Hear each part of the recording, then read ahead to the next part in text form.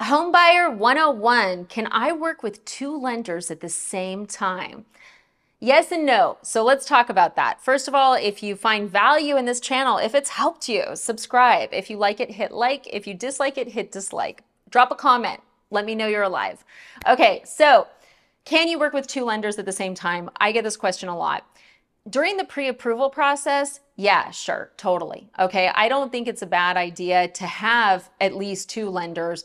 Let me make that clear. If you're working with 7, 8, or 9 lenders, we're not going to take you seriously because the odds are like it's impossible to compare that many, first of all. And secondly, you're going to end up with whoever the sweetest sweet talker is. And I am going to tell you, I will never win that war because I don't bullshit. I'm going to be super transparent and I'm going to do exactly what I say. There are a lot of people in this industry that will lie to your face, promise you something they can't deliver, and feel zero remorse. Okay, so 7 to 9 lenders, most like legit lenders, are not going to take you seriously. They are not going to fight hard for your business because we all know we're going to lose to the snake oil salesman.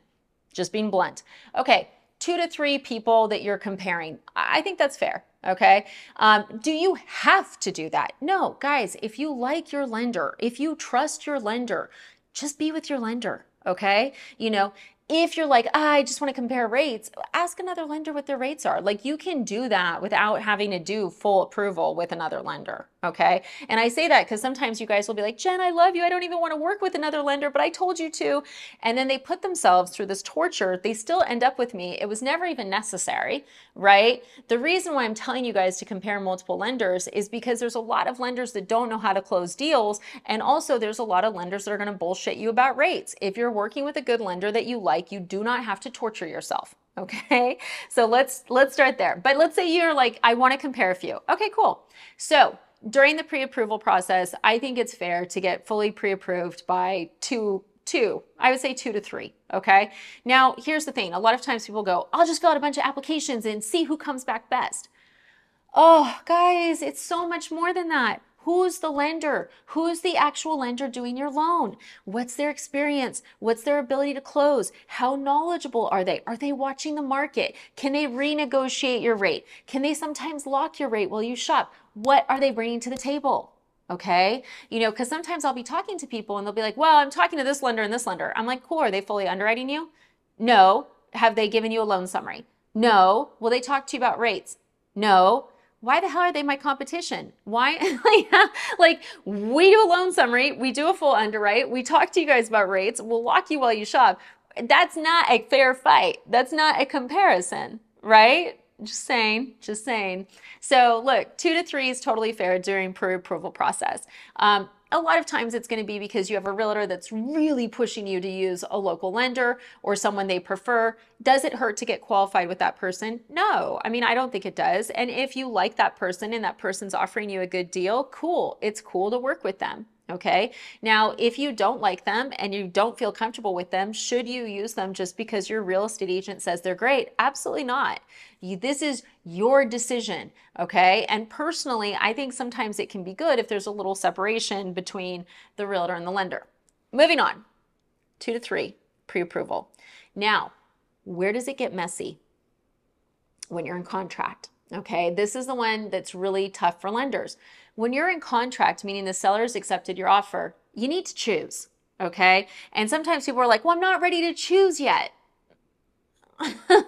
You know, and what I'll get is like, we'll have you totally locked. We'll get everything to you. We'll order the appraisal. And I'll hear, well, he thinks he can give me a better rate next week, so I need to wait and see if he can. Guys, if you want to play these Candyland games of maybe next week I'll do a decent job, just go work with them, right? You shouldn't have, when you're in contract, you need to pick a lender. It's not time to have a lender doing all the work, another lender playing games, messing with your head, because that's what it is. Like, I mean, if someone's in a 30-day close and another lender is kicking my butt on day 1, am I going to say, oh, well, call me in a week and I'll see if I can do better? No, I'm going to say, hey, they kicked my butt fair and square. If you're comfortable with them, go for it. And then if anything goes sideways, I'm here for you. Okay. That's the way it should be done. And the reason I do that is this: if you have a 30-day close, if you're waiting to see if I do something magical the next week, it is screwing up your head, right? It is adding a whole new layer of stress you don't need. It is adding a layer of risk to your transaction that you don't need. As I film this, we have a buyer who's a sweetheart and lovely, and the builder's lender is just doing the biggest gaslight game in history. We're pretty darn close to being ready to close, but he keeps on coming in. Oh, what about this? What about that? What about this? And he's a snake oil salesman. Instead of just saying, my booty was kicked fair and square, he just keeps on coming in and gaslighting and just the stress and the drama that it's bringing to this buyer. It's so unnecessary. And I don't want this to happen to you guys. This stuff can be cut at the base day one that you're in contract. Day one that you're in contract, that is when you're going to reach out to those two to three lenders that you really like, that you looked up reviews. They better have reviews, that they all fully underwrote you. They all did loan summaries and talked to you about closing costs, right? Because we need to compare apples to apples. We're not going to compare an apple to a broken banana and a rotten orange. And if they're not doing the same work as the other lender, they're a rotten orange, right? So you got three strong lenders, okay? Day one of contract, do not send them the contract, okay? But say, hey, look, I'm in contract. I am comparing you with, two other lenders. Can you advise on what your interest rate would be? What would your fee be to do the loan? And in terms of points, what are my options? That's it. That's it, okay? And if we have someone say that to us, we'll be like, okay, I'll usually shoot an email that says, this is what we're looking at, and if you want a loan estimate, we will want the contract before we send out a loan estimate. And the reason we want the contract is we have to make sure that, like, if you're paying something that we're not aware of, we have to put it in the loan estimate. Otherwise, if you then do proceed with us and we don't have it in there, we have to pay it, which is a problem. It's called a tolerance cure. So lenders often will want that contract to give you a real loan estimate. I know I do, because I know how loan estimates work, and a truly binding loan estimate, the real deal, we will need to see the contract for that, okay? But if you've got three really strong lenders, you can easily determine, where they are with rates and fees, okay? Also, who's gonna close the deal on time? That's the other thing people don't take into consideration. You may go, oh, well, this one lender said they could close in 15 days, right? Conventional loans, we can close those real fast, okay? This other lender's at 30, that one's at 45. Well, how long is your escrow? Right? Because if you wrote a 15-day close and those guys can't do it, they're already dead in the water. Comparison's over. Okay? With VA, we can easily close in under 30 days, no problem. Usually 25 and under, but it does depend on the appraiser. Okay? If someone's at 45, 60 days, that's probably going to be longer than your contract, out of the water. Okay, so here's the thing. Does it hurt to get pre-approved by a couple lenders? No, but I want you to be mindful and make sure that you're comparing apples, right? I really want you to visualize this. There's a gorgeous, juicy apple. There's a rotten banana, and there's a rotten orange that has mold going through it. You can't compare those to the gorgeous apple. You really can't. I know I'm getting so stupid with analogies. Anyways, the whole point is use a real comparison. And when you get into contract, day one, pick the lender, close your eyes, put on the blinders, you're married, okay? Now, let's say you didn't do any of these comparison things and you went with a lender and you are now going, oh my God, I am being ripped off. Okay, so you didn't do anything, you just went blindly with a lender without doing any research and you don't even like them, and now you're concerned. Can you get out?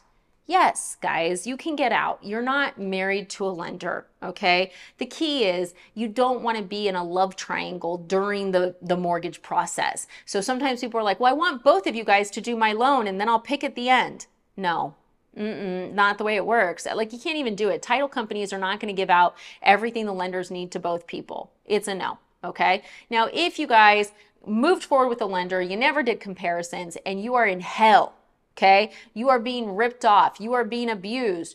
Definitely reach out, get a second opinion. Certain loans, it's really easy to save you towards the end. A conventional loan with like 8 days to close, probably not, because we're probably going to need a new appraisal. VA, we still have to meet all the guidelines, but 10 days, totally, because we can just transfer the appraisal from one lender to another. Same with FHA. So overall, can you work with two lenders at the same time? Pre-approval time? Yes. Once you're in contract, choose. If you picked a lender and never compared and now you're in hell, can you get away from them? Yes, but you need to make sure that you're getting into a better situation and that they can still close on time. If it's going to be a situation where you can't close on time and you're truly in an abusive lender situation, make sure you talk to your realtor about talking to the listing agent to get an extension and approving the switch. So I hope this video was helpful. As always, questions and comments, please feel free to reach out. I am licensed in 48 states, everywhere but Rhode Island and Utah, to help you with loans. I have a great team that actually really loves doing this, as do I, and we are here to support you guys every step of the way.